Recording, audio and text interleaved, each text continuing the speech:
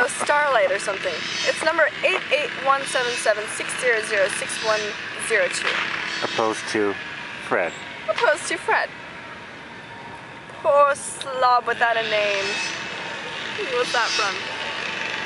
Poor slob. Poor slob without a name. What's it from? I don't know. Poor slob without a name. Breakfast at Tiffany's. Of course it is. That's a racist film, BTW. Oh, why is it a racist film? Why? Do they have a scene where they totally are racist in the beginning? Holly golightly. Yeah.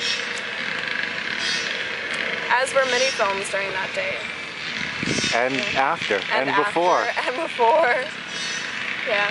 That doesn't make it better.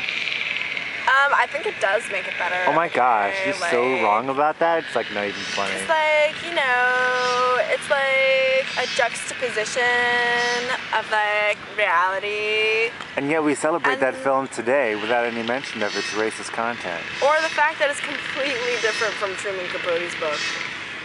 Who cares about that? Everything's different from the book. Nuh-uh. Nuh-uh.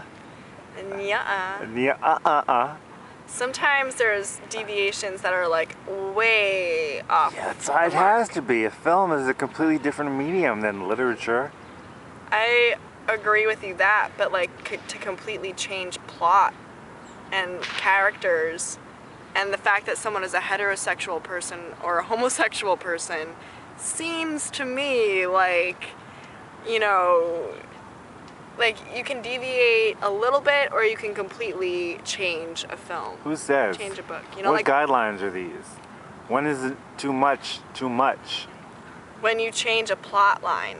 A plot line? Or a character completely. You know what I mean? Then you might as well write your own thing and call it like, this movie is sort of like Truman Capote's book, Breakfast at Tiffany's. Kind of based on in a way.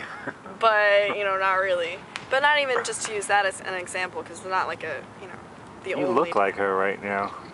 Do I? Yeah, but you've been told that every third month of your adult life. Try like every third day of my life. Yeah, right. Yeah, right. Oh. Do you like the star glasses though? Can I rock them too? They do fit you. Mm-hmm. They might... Mm-hmm. Oh my gosh, do they fit me more or do they fit you more? Because it is a competition. Uh-huh. Okay. What's up? Shut up! Do you remember that song? I remember that song. I made that song. Yo, Trick Daddy, I didn't know that shit. That's me, son. Uh-huh. Okay. What's up? Shut up. Actually, okay. You made that song. What's up? The shut up, that's you. Hell yeah. Shut up.